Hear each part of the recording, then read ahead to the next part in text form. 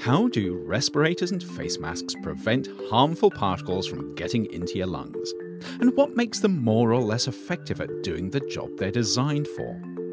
Face masks and their higher performance cousins, respirators, are designed to prevent users from inhaling harmful airborne particles, whether these are dust particles or pathogen-carrying droplets.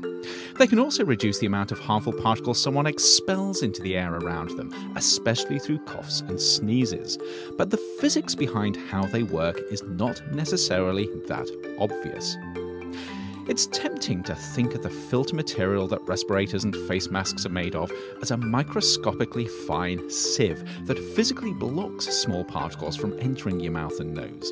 Unfortunately, the science isn't quite this simple though. The materials that commercial respirators and face masks are made of usually consist of tangled mats of fine fibres.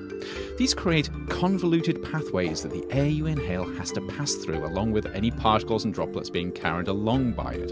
For particles big enough to be seen by the naked eye, these fibrous mats actually do behave a little like a sieve by physically blocking them from getting through, but this is pretty much where the comparison ends.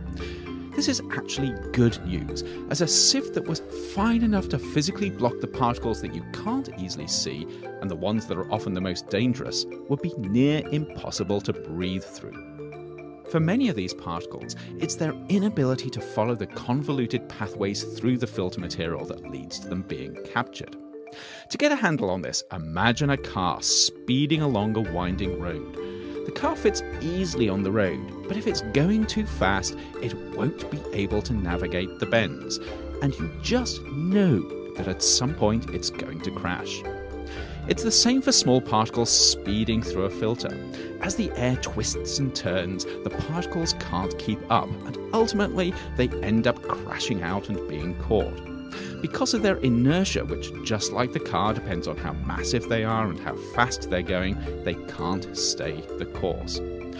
But how about the smallest, lightest particles, those that can easily slip along the winding path the air takes?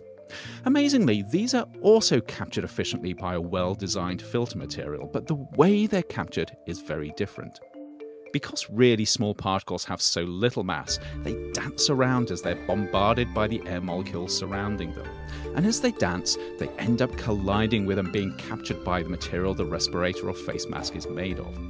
Because of the way diffusion-based capture like this works, the finer the fibres are that the material is made of, the more effective they are at collecting these fine particles. So much so that some filter materials are made of a web of incredibly thin fibres that are held in place by a mat of much coarser ones. And then you have the middle-sized particles, the ones that are too small to be captured because of their inertia, but too large to be captured through diffusion. These particles are usually a little smaller than 1/100th the width of a human hair, and they are the hardest to remove. This is why respirator and face mask manufacturers test the efficiency of their products with particles in this size range, those particles that are just the right size to slip through and make it to the other side. In a well-designed respirator or face mask, layers of non-woven materials create sufficiently convoluted pathways that the vast majority of these middle-sized particles are removed from the air.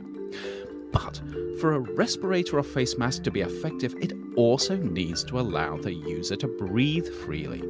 Pack the fibres too tightly and not enough air can flow. On the other hand, pack them too loosely and most of the particles just pass straight through. To make matters worse, because airflow follows the path of least resistance, the smallest hole or gap in a respirator or face mask can lead to it losing most of its effectiveness. This is why it's so important to have a good seal between a respirator or face mask and your face. It's also why wearing one if you have facial hair is not that effective, as it's impossible to get a good seal. This tendency for air to take the path of least resistance also means that some materials are much better than others at filtering out particles from the air. For instance, woven materials are not that good at it. The individual fibres within the threads are far too tightly packed together to allow air to flow between them, and the holes between the threads mean that a single sheet of woven textile quite literally does leak like a sieve. Of course, it's possible to create makeshift face masks with woven materials, but they tend to be somewhat inefficient.